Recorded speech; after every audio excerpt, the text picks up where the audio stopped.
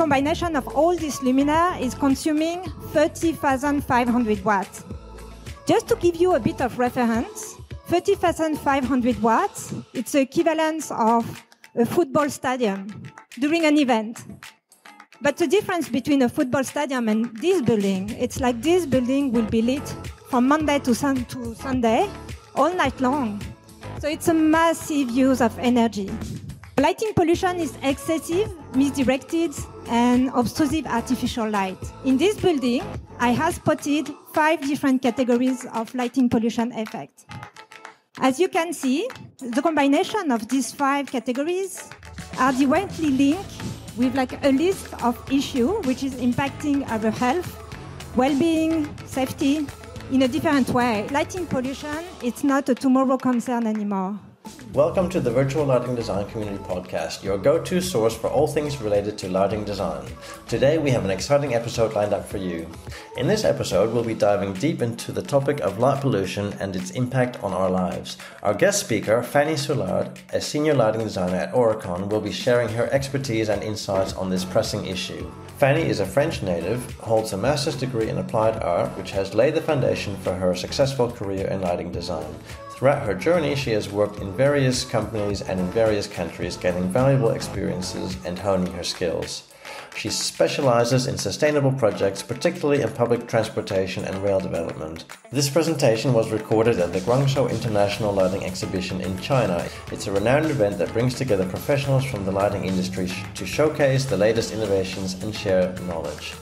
But before we get started, I want to let you know that the full video version of this episode is available exclusively on the VLD Community online platform at members.vld.community for our pro members. So not only will you be able to watch this episode, but you'll also gain access to a wealth of resources, connect with fellow lighting professionals, and engage with industry peers outside of in-person events. So if you're passionate about lighting design and looking to take your knowledge and connections to the next level, be sure to check out members.vld.community and explore how you can become a member today. We would also like to extend a special acknowledgement to our premium supporters, Aerolight, Creative Lighting Asia, Aurecon, and the Signify Lighting Academy. Their generous support helps make this podcast possible. Now, without further ado, let's dive into our conversation with Fanny Soulard as we explore the detrimental effects of light pollution and the innovative solutions employed in a major bank project in Vietnam. Enjoy!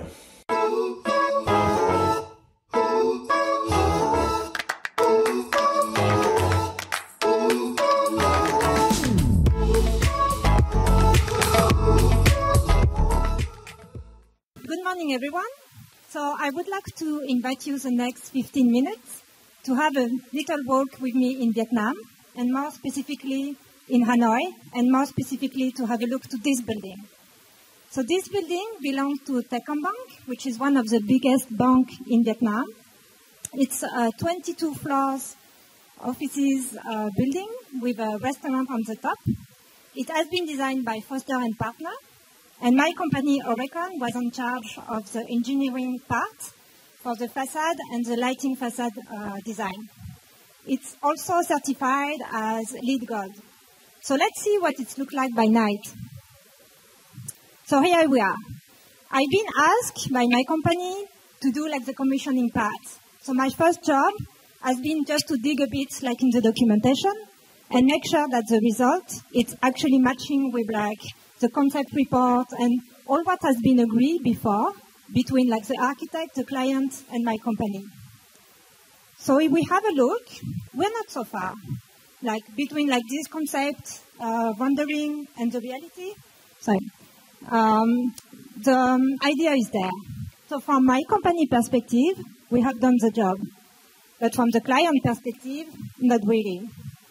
And he was quite upset when I met him like during this commissioning night. And from my perspective, I won't bet on this project to win an award. But so this is maybe not the most fantastic project in Vietnam. However, I found very interesting to display a bit of this story today because it's a very good like study case to understand how the lighting pollution can impact a building, but also how the same building can create lighting pollution. So lighting pollution is excessive, misdirected, and obtrusive artificial light. In this building, I have spotted 5 different categories of lighting pollution effect.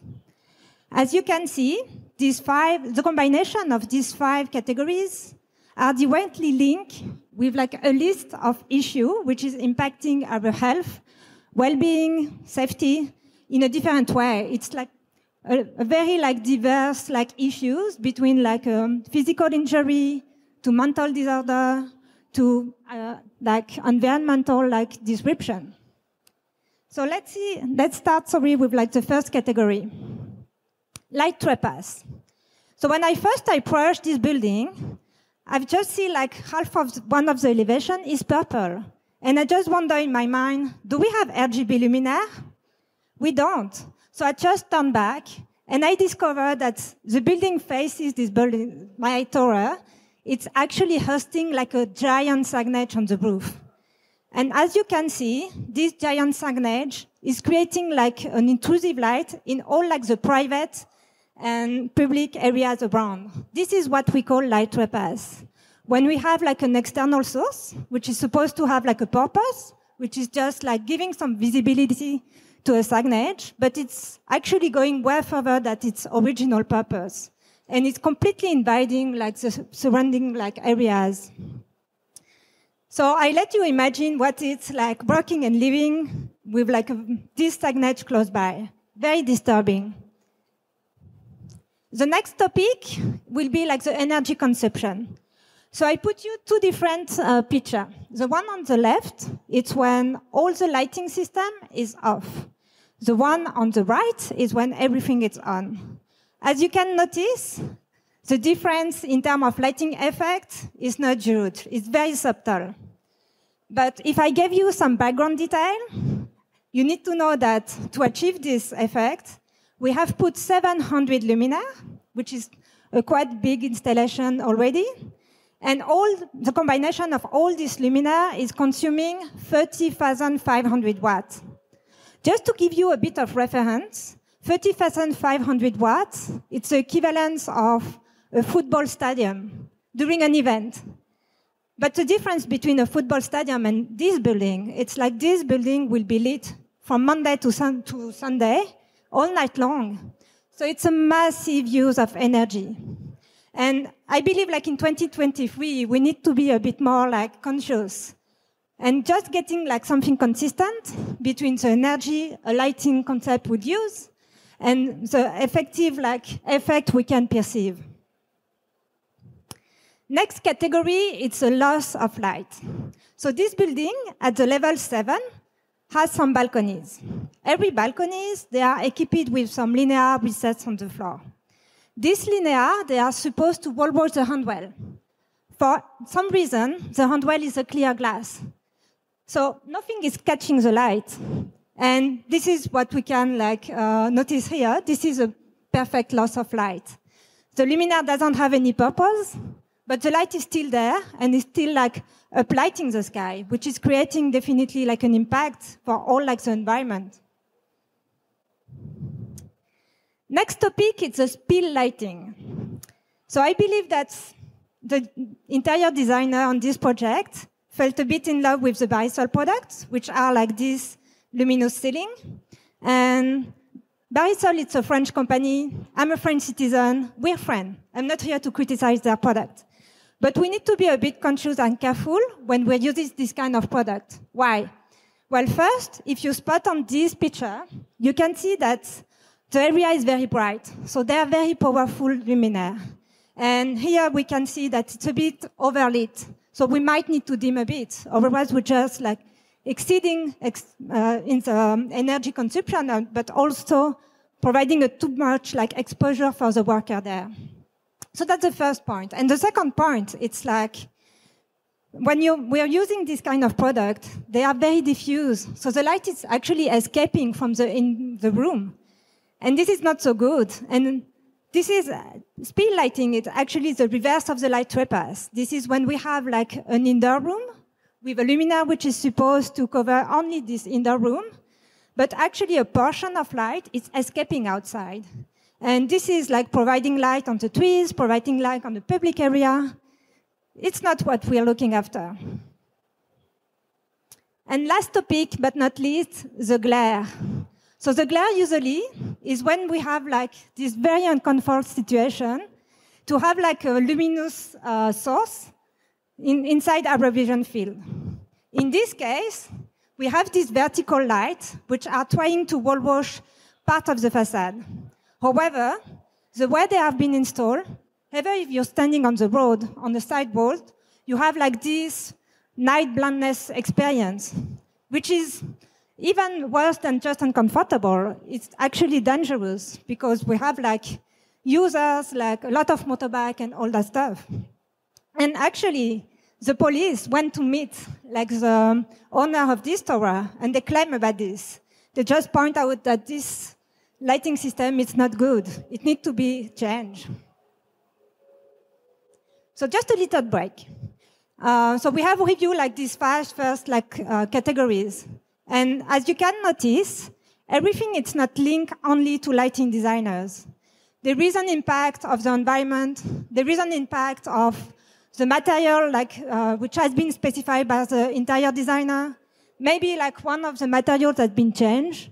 Maybe because we have like a budget cut.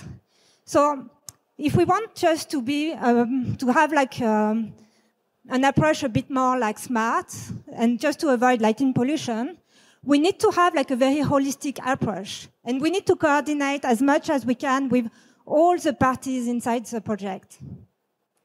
So just to be back to this commissioning night with my upset client on my side. So I need just to make it a bit more happier, right? So we tried just to act with like the current situation and to improve it. So the first action has been to redirect like all the light to a surface. So this is what's happened with our glare situation, like tilting a bit like the linear and adding like more accessories. Second action, when we don't have a surface, which is the case of our balcony, if you remember, maybe we can bring a new surface. Because the first idea was just to put maybe a vinyl on this clear glass. That will bring back the original effect. But it's not preventing like the light to be spilled like in the air, right? So the idea is maybe to suggest to have like a planter or maybe a bench which will at least filter like a portion of this light. Third action, which is a bit more tricky. So all the lighting system on the facade, it's actually providing by some linear recess on the bottom of the windows frame. So we have very few allowance just to change that. However, we can still change all this light it's perceived inside the environment. So we were suggesting maybe to add like a new materials, which can get like something like a bit, catch the light differently, or maybe we can have like a colored filter.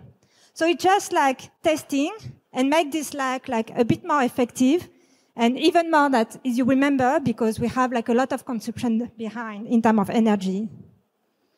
And the last action is like we have spotted that all the room actually have some present sensors. But even when the room is empty, the light is still switched on 100%.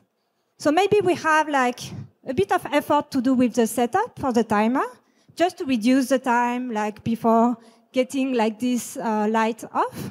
And also maybe just to have like a proper dimming scenario strategy. If we play a bit like seriously with this, we can save energy, of course, but we can also improve the brightness balance between like the indoor effect and the outdoor effect. So it's definitely like a win-win situation. So here my second break. So we have, this is the end of my like building review with you. But I just want, as a conclusion, raise like a topic and just like underline that lighting pollution, it's not a tomorrow concern anymore. Why am I saying that? So I don't know if you have heard like the news lately from Vietnam, and I think Vietnam is not a unique case, but actually we have like a lot of heat waves coming like inside the country, and especially in the north and center. So many people are using the air conditioning. This is like increasing the demand of power. But all the north province of Vietnam, like the power system rely on hydropower plants. The problem is these hydropower plants have a very low level of water, so they can't operate normally.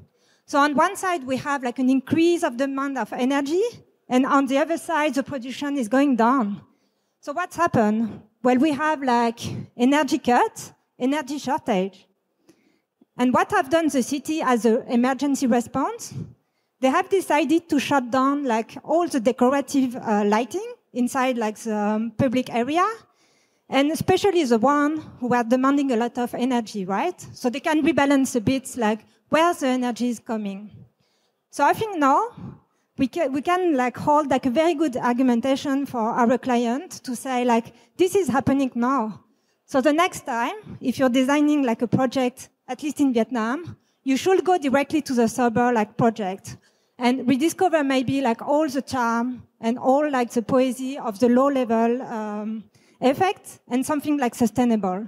Otherwise, even if you're not like a sustainable friendly person, someone will come and switch off your installation. So here we are, and I'm hoping that that will be like a really good inspiration and new start for Vietnam just to handle in a different way. Thank you for your attention. Thanks for listening in with us today, and we hope you enjoyed this presentation by Fanny Soulard. If you like this presentation and would like to receive notifications when new episodes come out, consider subscribing to the podcast. We would also appreciate any feedback you have and, of course, a glowing review on your favorite podcast platform. Check us out on our YouTube channel as well as our online community at www.vld.community. We will catch you next time with a brand new episode.